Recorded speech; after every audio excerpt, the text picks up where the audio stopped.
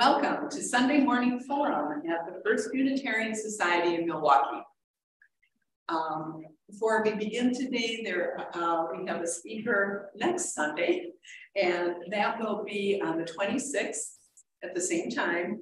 And it will be Elizabeth Pearson. She's an attorney with Law Forward, and she's going to be speaking on democracy and the Wisconsin Supreme Court, of all things. So we'll see.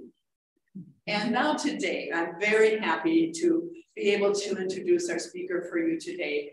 And his talk today is The Good, the Bad, and the Ugly at the UN's Climate Change Conference. So he's going to share with us his experiences and all the people and all of the information that he has come home with. So today we welcome Steve Watrous.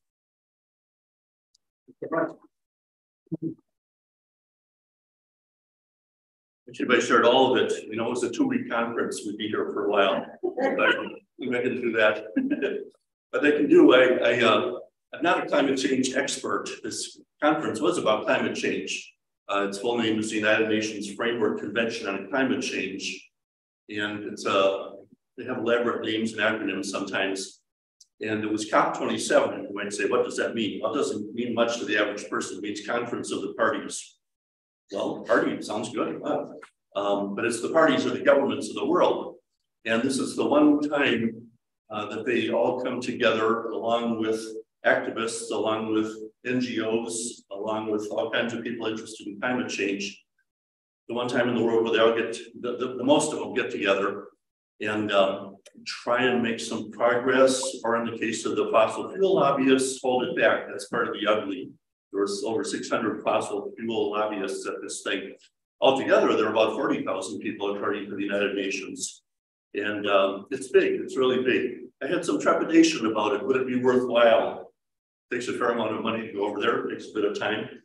And Egypt, you know, has this reputation as a military dictatorship. They don't allow public demonstrations. I kind of like those. The previous one in Glasgow, Scotland, they had all kinds of street demonstrations urging the governments of the world to do better and more and faster. Would that happen in Egypt? Well, I don't know. But it exceeded my expectations. I'll try and show why. That's some of the good stuff. So anyway, so that's the explanation of why it's called COP27. The place was Sharm el Sheikh, and I'll show you where that is. Just a little bit more about me. I as all of us do, I wear many hats. I'm president of the United Nations Association Greater Milwaukee chapter, and that's what I was representing at this COP27. And also delegate to the Labor Council, used to teach sociology at METC, and I work with a group called the End the Wars Coalition. And we actually have an event coming up on Friday, the anniversary of the horrible war starting in Ukraine. More on that later. So, well, let's see some pictures. Right. I don't really know where Egypt is, but did you know that if you go north from the place where we were, the peninsula here, Sharm el Sheikh, you would go through Ukraine and end up near Moscow, and it turns out it's a resort town that has conference facilities. It's used to conference, although not this big. And people come down from Eastern Europe to vacation in Sharm el Sheikh. And a very pleasant place. It's really, really hot in summer. Our thing is in November, and it's so much cooler. Although, you know, if you're out between about 9 and 4 o'clock and walk 3 blocks, you can work up a sweat. So it's hot. It's a desert. So you can see how deserty the whole place is, except for the Nile River and the Delta. It's pretty much all the desert. They got problems with water. They do have possibilities, however, for renewable energy. We're on that in a little. So COP27, they have various zones. And so there was the green zone on one side of the main street, and then there was the permanent conference center on the other side with a whole bunch of temporary buildings. It's about the size, I would say, of the state fairgrounds out in West Dallas, but without the fun food. And so this is the green zone, which had somewhat lower level security and much more outside art. So is it worthwhile? So I gave a presentation to the 350.org group. If you know, there are folks that are dedicated to work on climate change. The 350 refers to how much carbon dioxide is in the atmosphere to be relatively safe. We've exceeded that long ago, 350 parts per million carbon dioxide. And so was it worthwhile? Well, there's like I say, the good and the bad. So here's a world-class climate change scientist, Michael Mann, who actually the United Nations Association brought here about a year and a half ago to speak at our annual celebration of the start of the United Nations event in October. But he did a couple other people while he was here. Brilliant guy, and he was there. And so he says, don't despair. It's never about a single COP. This year's summit, like every summit, fell short of what is needed, but the overall trajectory is progress. This is not the time to give up on the world's only functional framework to tackle climate change. I don't know if it's the only, but it's the biggest and probably the most important. And so it goes on about the pros and cons of it. But I like the idea of the trajectory. It's not going upward fast enough, but it's something. And so there's the green zone, and even the sign is green in this case. There's lots of art. I want to show just one or two artsy things here that I think maybe set a tone for the thing. So maybe you can see it says rising tide, and there's some figures that will make sense when you see the whole row. So the old cliche about the rising tide raises all boats. Well, if the glaciers and the ice caps are melting, it's a rising tide, but it's going to sink a bunch of boats, especially the islands of the Pacific.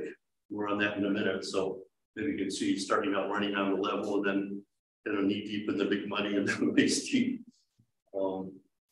Here was another fun way to make the points. It says heaven and hell in the Anthropocene. That is our current era.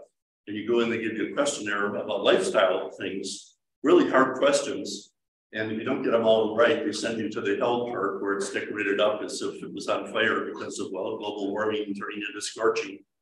And just one more way to make the point of we need to do something and fast, including lifestyle changes. So there were lots and lots of presentations going on in many venues. There are probably at least 50 different things going on at any given hour. And so I didn't go to all of them, therefore I can't tell you about all of them, but I thought I'd just show this as the example. So it says energy efficiency and conservation and cooperation between Egypt and Japan, risk mitigation and sustainable transportation, elevating the voice of women's, the last word is, better angle on it, propelling the green transition. And so I wasn't sure, I thought, maybe I go to a lot of conferences and often they have some environmental art or maybe the whole thing's environmental. It's usually more, so we say progressive or left oriented. And I thought, well, maybe this thing would be a little more staid, so that thought process maybe wouldn't get a hearing. But actually, just about every voice got a hearing there. I'll show you some of that. So did I say it's a resort town? Could you face us when you talk? Yes. Sorry, I have microphone. Right. So this is one of the resorts. It also has conference facilities. And so on this side, you see the pool. They use a lot of water, maybe not in a good way at this resort. If you turn the other way, you'd be facing the Red Sea. And people will swim in the Red Sea. And so this is the first demonstration I noticed. I had this fear that we wouldn't have the fun street demonstrations. Well, they can't be in the street because that's illegal in Egypt. But on the conference grounds where the United Nations had control of security, it was allowed. So here's some vegans who, well, you can see what they had to say. They also had some tasty vegan snacks to give us to maybe influence us a little. This is still another venue. This was the kind of hardcore anti-fossil fuel, I would say anti-capitalist folks, and they had their own venue away from the main conference center. And so this was a case where we went down a very nice Egyptian dinner for us, good presentation, and then dance. And this is the party part of it, putting the party in COP. So here's another one. This is inside the so-called blue zone, the higher security zone. You have to have tags to get into these things. I brought a few to show you here. And so you have to have the right one for the right venue or else. So it says, don't gas Africa. You can't quite see it fully there, but let me say a word about that. So it was in Africa, and there were African people there. You can see some of them present at this. So why are they protesting? Well, so Europe, which has a lot to do with Africa, this aid and projects, development projects of various sorts, have been urging them on to renewable energy and things to, well, help with the goals of the Paris COP of about 5 years ago, where they were trying to set the goal at 1.5 degrees Celsius to raise the global temperature, no more than that. We're up to 1.2 at the moment, and at 1.5, people said, keep 1.5 alive. We've heard that a lot. Worth trying, we need to try, but don't bet on it. Anyway, so why Africa? So you heard before about the start of the Ukraine war, European countries were helping with these projects in Africa, conservation, renewable transition, etc.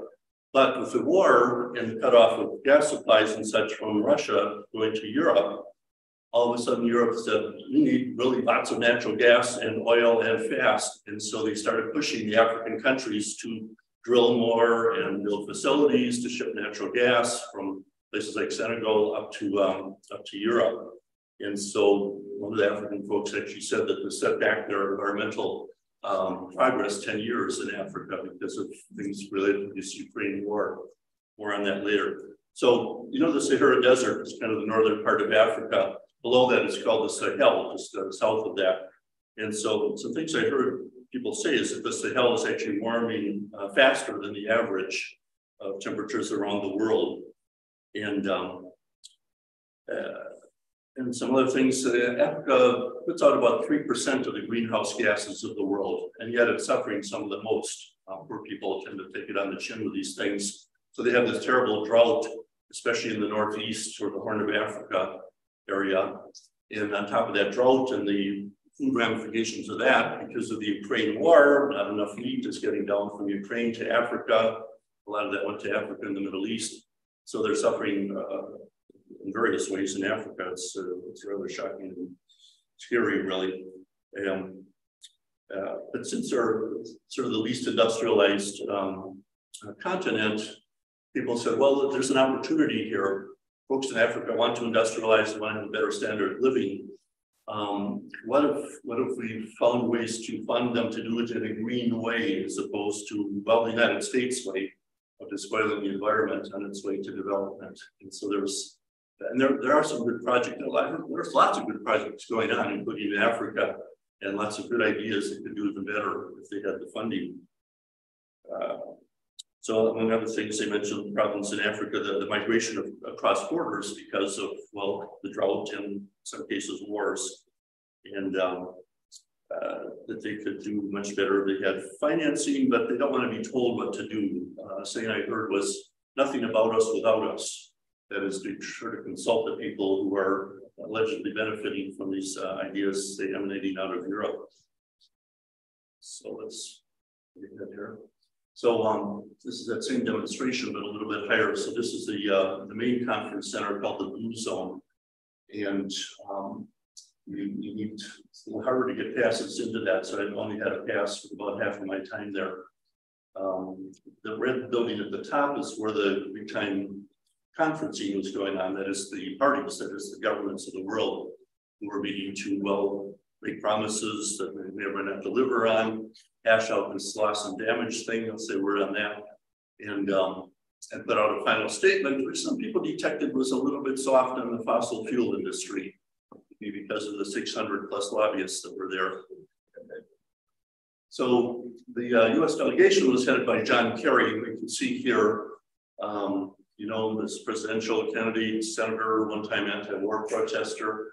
And he's talking about something called the NDCs, that is the Nationally Declared Contributions, and another funny acronym, which stands for what the governments of the world have promised to do to try and keep the global warming under that 1.5 degrees Celsius.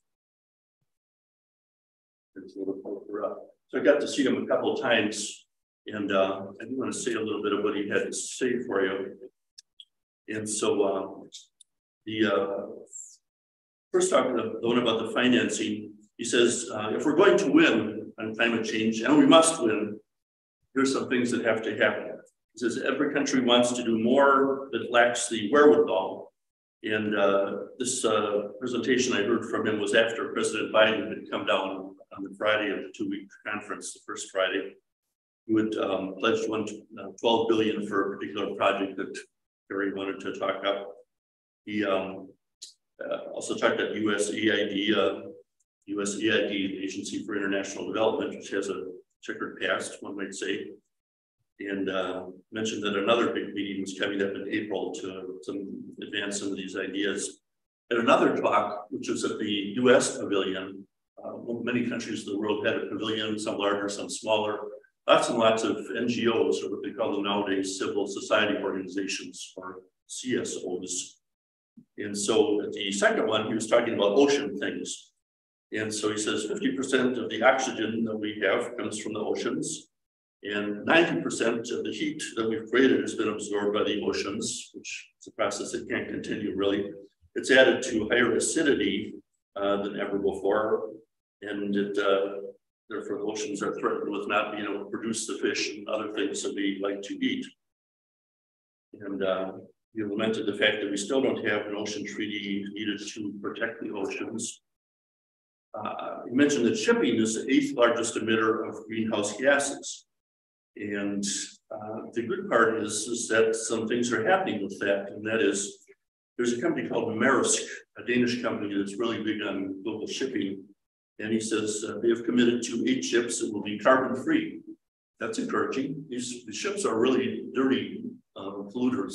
They run on a fuel called bunker, which in addition to the carbon dioxide puts out particulates and other things.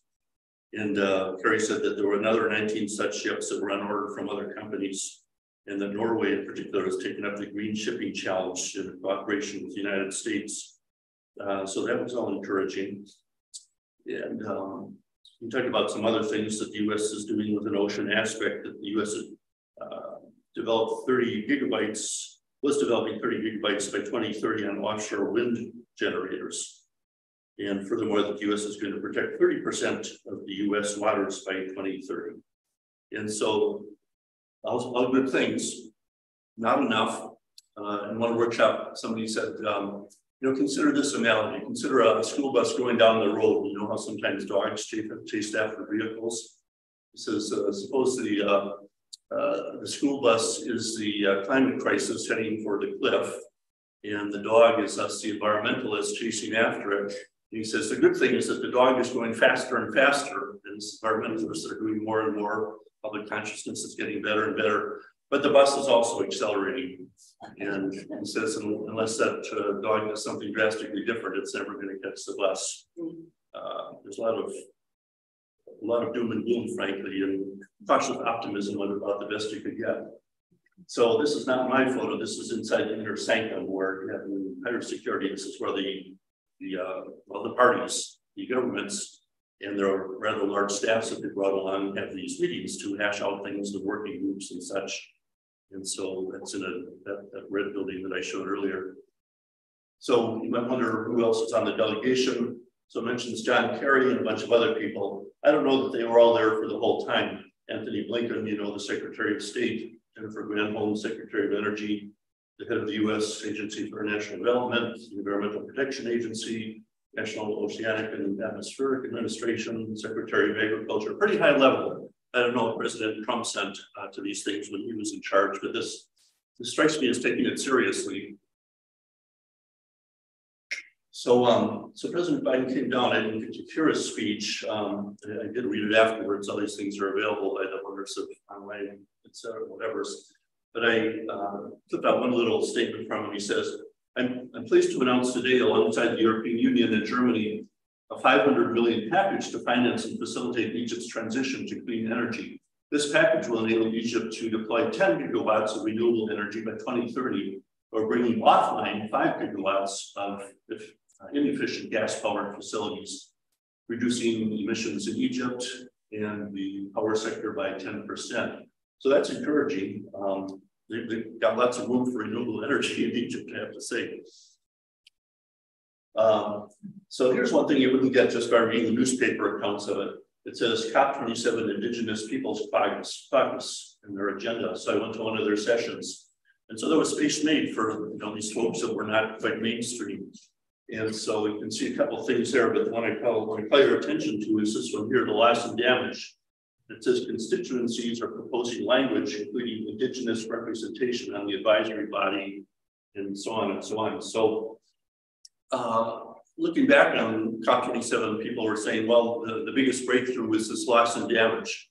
The poor countries, the underdeveloped countries, the Pacific sinking countries of the world were wanting to get this going, which meant, well, redistributing some money from the rich countries to the poor, and they wanted to get it going. Well, right now, the United States was urging to go slow on this. We need to do more research, figure out how best to spend these monies, which there aren't any up yet, but will be hopefully someday. But the poor countries won out. They got this thing passed, funded yet. It's bumped off to the next COP, which will be this December. Also in that kind of hot part of the world in the United Arab Emirates. There's controversy over that too. This is still in the blue zone, the climate justice pavilion, and heard a couple interesting presentations there. This one was by the NAACP of the US, which actually announced a breakthrough. They've been working on the Jackson, Mississippi water problem, and they managed to get the EPA, they declared, this was just announced breakthrough news, that the EPA of the US was going to launch a civil rights complaint against the government of the state of Mississippi about how they were mistreating Jackson in regards to water. Indigenous women, often in native outfits, were there. And, I brought a suit and tie along to this thing, but after the first day, I realized that a lot of people weren't wearing that. Mostly white men, not even all of them were wearing those, but a lot of people had much more interesting dress. Another thing for women, leading the charge, women in the climate crisis.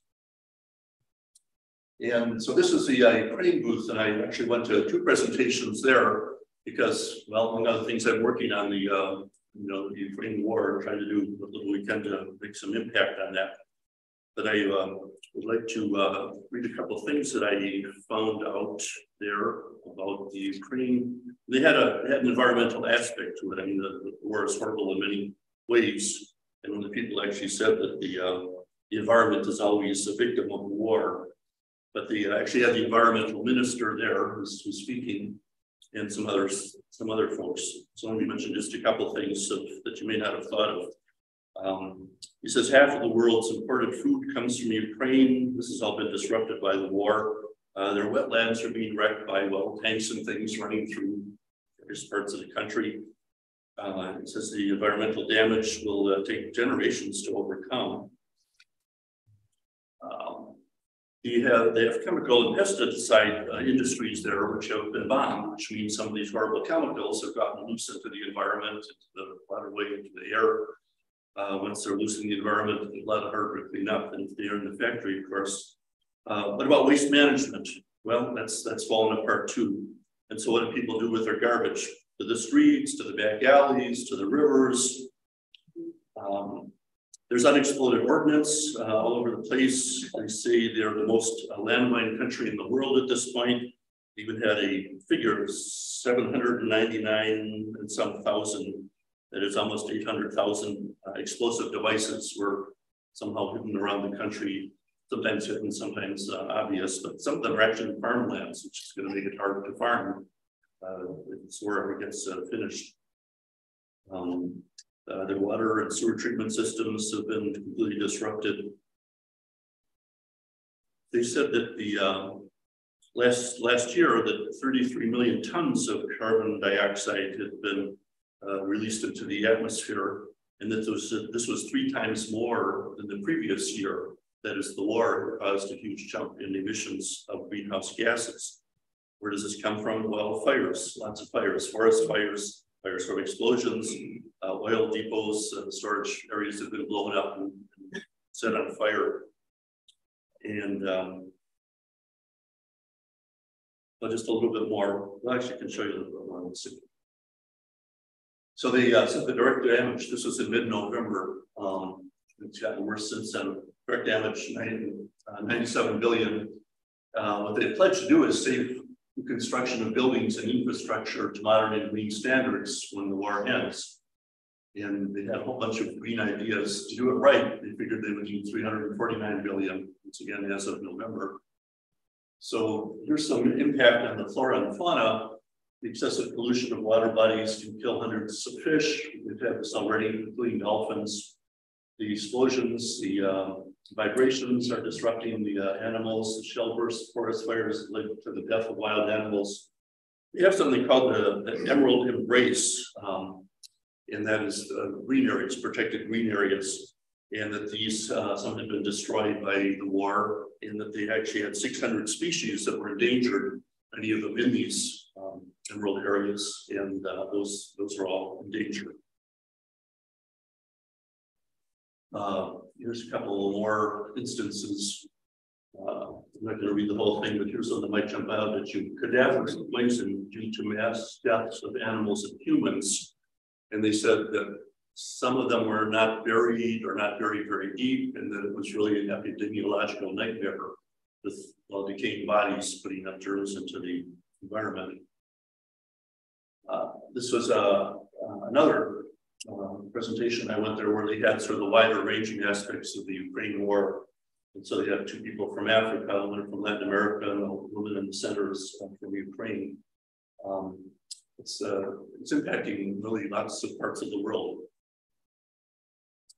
On to more positive things. Smart school food solutions. This is from Brazil. There are lots of good ideas there. So here's one of them. Got some data there about people being affected by hunger globally, and that the food waste from, well, food, goes to landfills and such, is responsible for 10% of greenhouse gas emissions. That's a lot, 10%.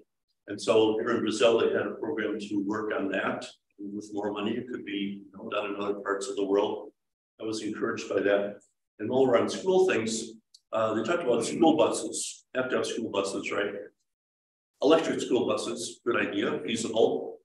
Well, what to do with them in summer when they're not being used much when school is out? Well, think of this. You need more electricity in summer because of air conditioning, right? And so if you have solar arrays or wind power, you need somewhere to store it because of, well, rainy days and dark nights and things. And so what if those school buses during summer could be used as storage batteries for the renewable energy? Sounds good to me. I used to show these things to students. At some point, students not paying attention would say, "Now, were you actually there?" Yes.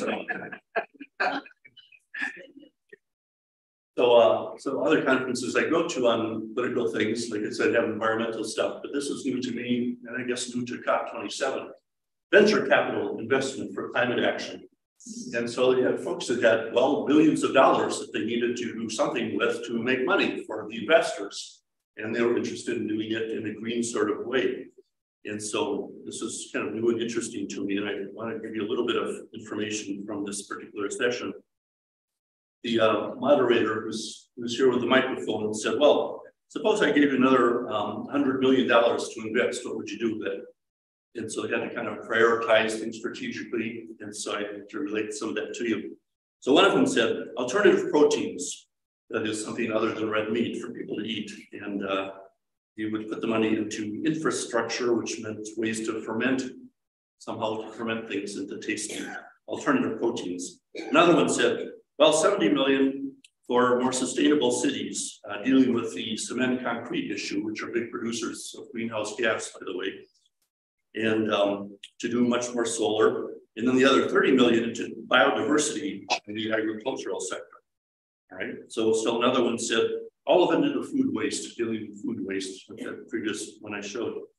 Another one said, well, let's decarbonize the grid. That is, put more green energy into the electrical system that we have and make it compatible. And furthermore, vehicle fleets should all go electric with this, more access to power from the green grid. And not even stop there, that they find alternative fuels for ships, as I mentioned, and aviation. Flying planes with some kind of biofuel. So another one said, well, this one hit a market basket of things. 20 million for education so that young people could understand what's going on and hopefully do better than we did in the future. 20 million for infrastructure, that green grid. 20 million for policy lobbying to constrain the corporations. Another 20 million for adaptation things. They talk about adaptation and mitigation a lot at this conference. And the last 20 million for venture funds for breakthrough technology. Now, they all had cautions. They said venture capitalists are not going to save the world from climate change. And nor is technology going to do it. But it's all, as I said, one more bite out of the apple. They can do something that makes money too for people, more power to them. So they did say one interesting more thing that I want to relate to you. And they, you know, was talking about oil companies and a lot of criticism of them, including this huge influx of lobbyists, which were like 30% more than the previous COP that is in Glasgow. Someone said, well, the 12 largest oil companies had put together some money into their own venture capital fund, and they were putting into operations outside of fossil fuels, including food issues. And that sounded kind of encouraging if they're using some of their massive profits for a good cause on the side. Well, that's, you know, that's something. Let's turn the camera sideways at the same event, and maybe you can see some of the diversity of people there. Some wearing masks, some not, some with head coverings, some not. In the back, maybe you can see these kind of boxy things. Those are like industrial strength air conditioners, which they had to run all day and all night to keep the place cool. And it's basically a glorified circus tent. They have a lot of temporary structures set up for this thing. So this is the discussion about the South Pacific Islands. This woman is Kiribati, and they're really big time danger. A lot of them are low-lying islands. There's talk about planting more mangroves around them to kind of stop the waves, the high water, the high tides from getting into the island. That would be considered mitigation. Adaptation is a more long-lasting thing of like moving to higher ground, and some of the Pacific Island nations have formed friendly other islands where they've been able to move to and buy land and continue their culture and way of life. These are the island nations in the South Pacific, and up in the corner is Hawaii, just to orient you. And so Kiribati, I mentioned, is in the middle. And I was with a guy, another person from the United Nations Association, but in Hawaii, and we were kind of roommates, and he's been to these things and knew his way around to a bunch of these people because, well, he's on an island and interested in islands. And so, so we got to meet some great people that way. How about Microsoft? Lots of booths around this thing. And so, so I sat down, they were having a presentation, and I sat down to see what they had to say. They're talking about coal-fired power plants, and I thought, what? Is this really true? That I'm in the wrong place. But here's the thing. He says there's 2,400 coal-fired power plants are not going away tomorrow. Is there a way we can make them less polluting in the meantime while we're doing the transition to renewable? Well, plausible. I guess it's a cost-benefit thing, but they can do that in a cheaper way. And, well, more power to them. How about nuclear for climate? Lots and lots of booths. Sustaining all life in the background there, which is very different nature. It's for reevaluation counseling or book counseling. The thing was put on by the UN. The UN has many branches. You know, I'm president of the local chapter. I can't even name all the branches in the United Nations. But here are some of them. This one is dealing with women who are suffering from the terrible climate change, catastrophic floods in Pakistan late last year. That I mentioned mangrove projects. The Rotary, which maybe some of you are a member of, the downtown one meets at the Art Center fairly often, has great speakers. And so they were talking about some of their projects. And they're trying to get all the Rotaries of the world to work together on, well, environmental sustainable development. And it turns out they had a big project in Egypt that they showed some pictures of. They discovered an aquifer somewhere out in the desert of Egypt and had drilled down to it and created a new oasis, which could, well, grow food, which, well, Egypt desperately needs because they don't have that much arable land. And they were getting a lot of grain from Ukraine, which isn't there anymore. This is from Nigeria, displays of things they're doing. You know, every country in the world is doing something, and they put their best foot forward at this conference. They had glossy brochures, which I picked up and can show you if you want. But and the almost all were doing presentations many times during this 2-week conference. When President Biden came down, a bunch of Congress people came with him. And so here are some of them in the History Museum in Sharm el-Sheikh. Nobody from Wisconsin, alas. I did get to chat with them a little bit, and there was a dinner event afterwards, nice free dinner. And I sat down with someone who was actually a top aide to Pete Buttigieg in the Department of Transportation. And so I had a nice chat with her. Great place to meet people. I like doing that. This was the U.S. Pavilion where they had this huge display from NOAA, and put together by NASA actually. And they had various pollution types. You can see across the bottom, carbon, sulfite, salt, etc. This is actually a moving picture. It was on a loop, and you can see where they were generated and then how they moved all around the world. Psychedelic, mesmerizing, scary. The world is well more connected than ever. The World Health Organization was there with this fancy tree sculpture. And this is back in the green zone where at night it sort of has this magical look. You can maybe see in the back side, there's some of their solar, photovoltaic solar arrays. And this was a panda. They said made of all entirely recycled stuff. And it's fun to look at. And so this is the Indigenous Peoples Pavilion, and just you can see kind of the crowds there. In this particular place, you can see people with colorful headdresses and wonderful outfits. And then I went over to the other side and saw the wonders of ancient Egypt. So let me show you a couple more things and then knock off for questions.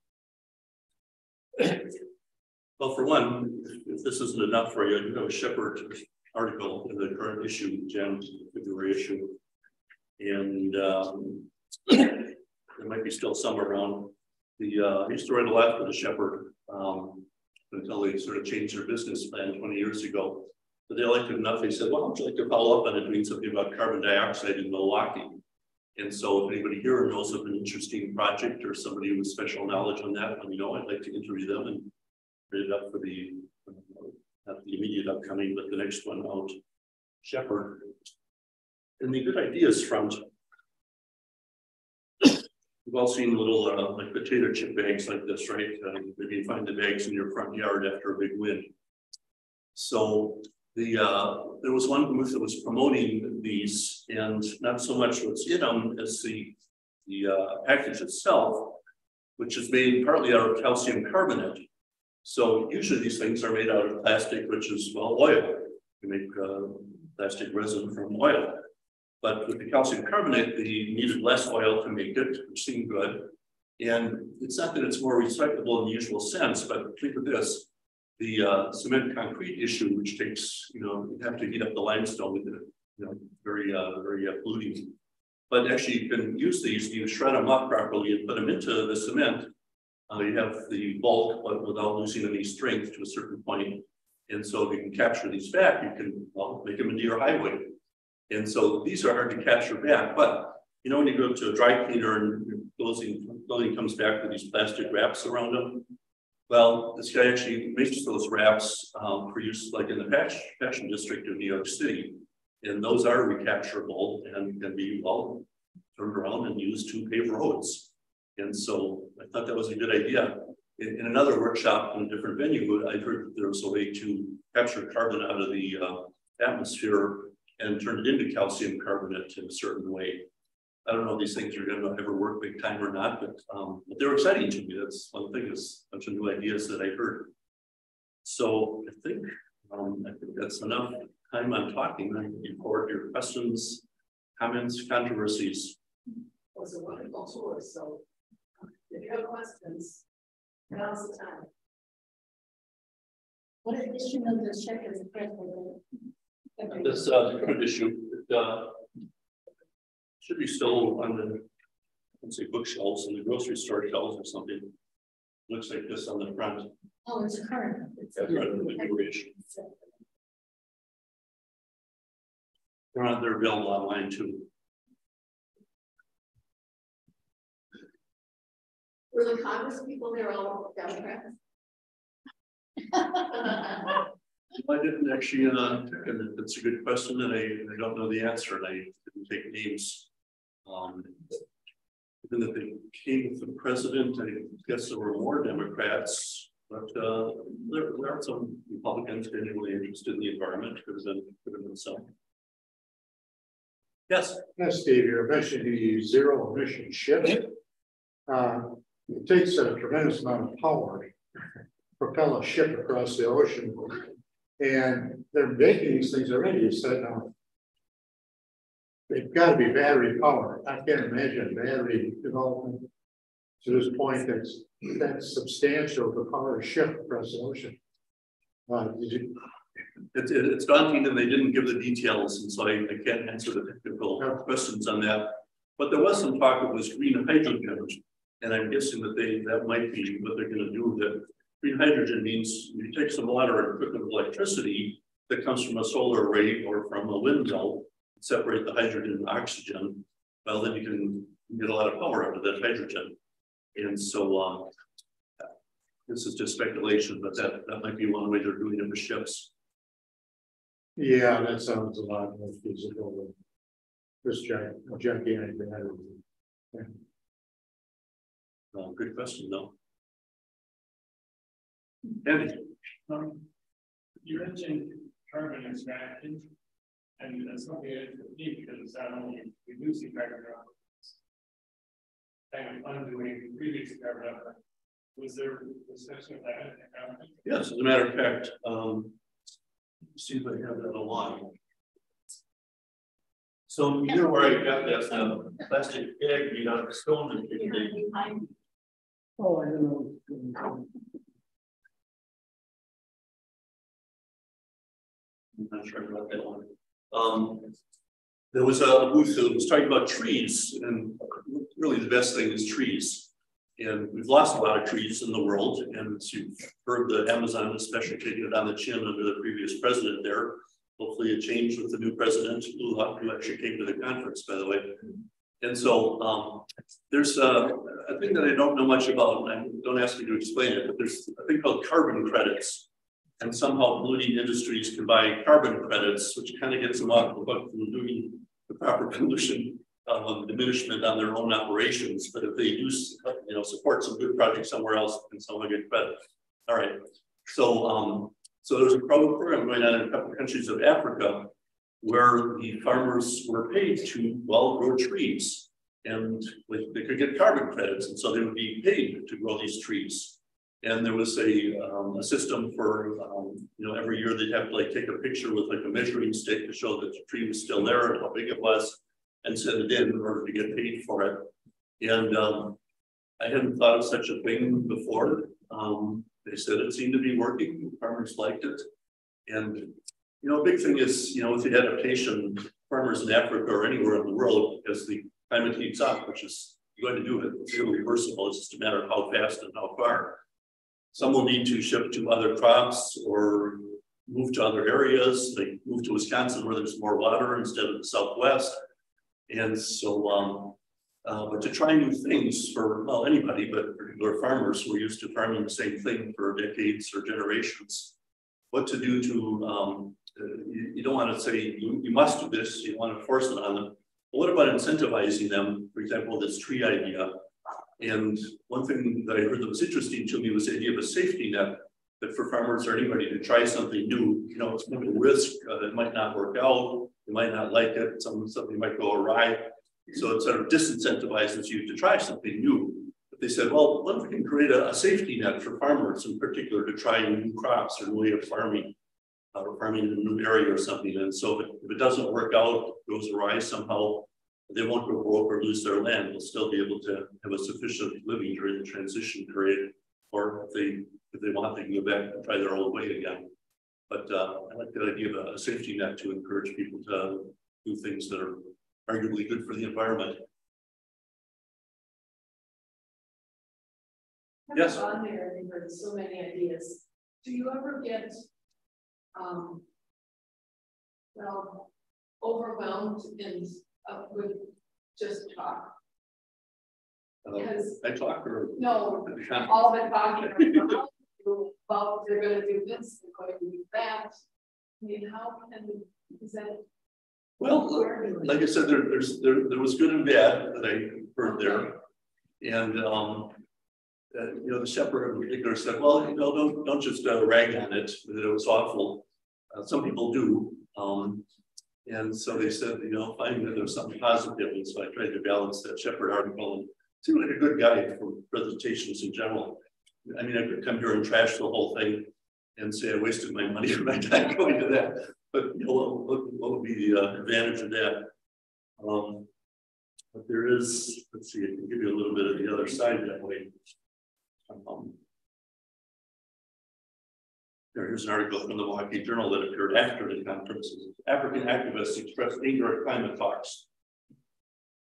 And with good reason. Some of them are maybe the ones who were at that Don't Drill Africa demonstration. Possibly. It says climate activists in Africa are expressing anger toward the United Nations Climate Agency, accusing it of allowing corporations and individuals with dubious climate credentials to greenwash their polluting activities by participating in its annual climate conference.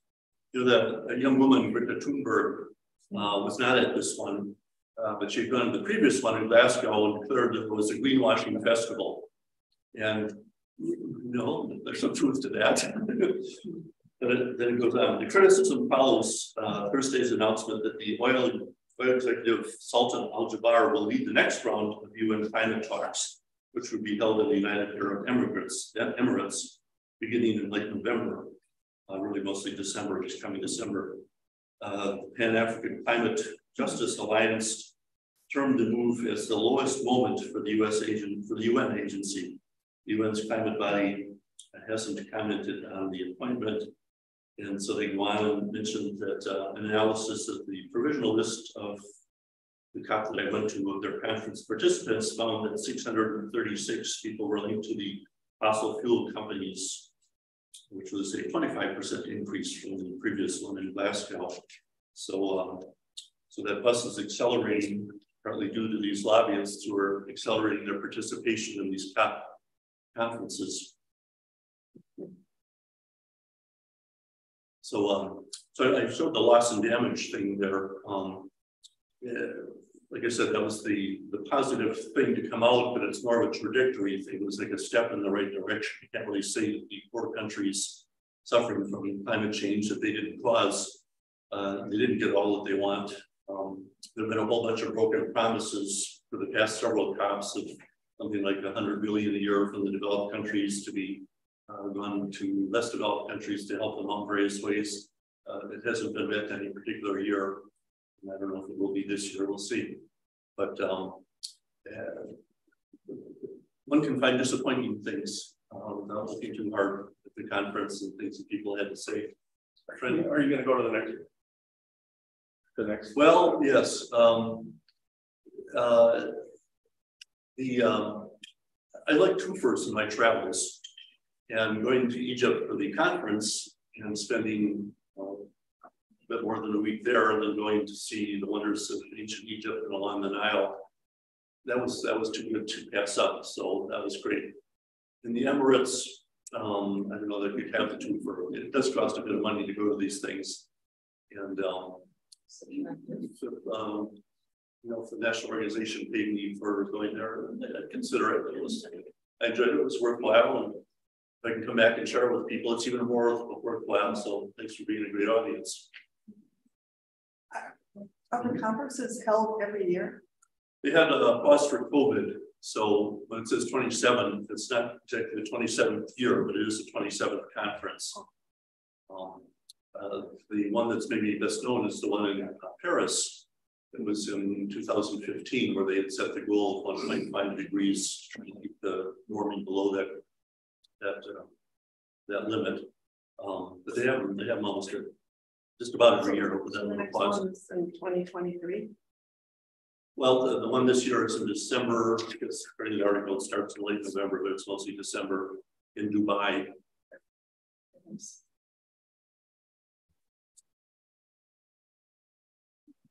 Anyone else? All right.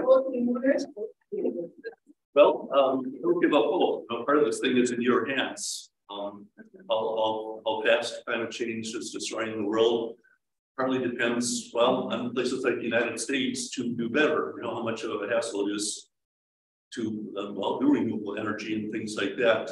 Bernie Sanders once talked about a $6 trillion program to build back better green, and it got whittled down to the Inflation Reduction Act, which had a lot, but it was a total of I think 1.2 trillion, and so a lot of opportunity was lost there. That we could do better next time around if more public pressure was there. Thank you for your Optimism and your very The people that left went to church, the service. Oh, very good. They weren't